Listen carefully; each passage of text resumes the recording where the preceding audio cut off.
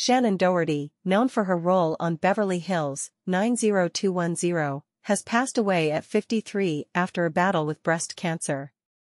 Her publicist, Sloane, confirmed her death on Saturday, stating that Doherty was surrounded by loved ones, including her dog, Bowie. Doherty's illness became public in 2015 during a lawsuit against her former business managers.